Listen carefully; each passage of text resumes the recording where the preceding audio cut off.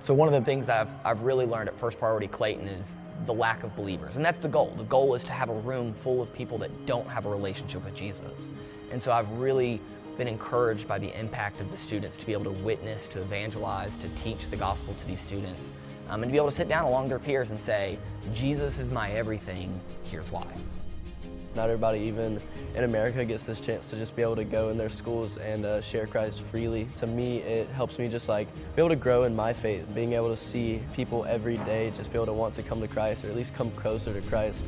It just makes me so joyful seeing God work through students in our school who are clearly lost, who are clearly just not on the right path.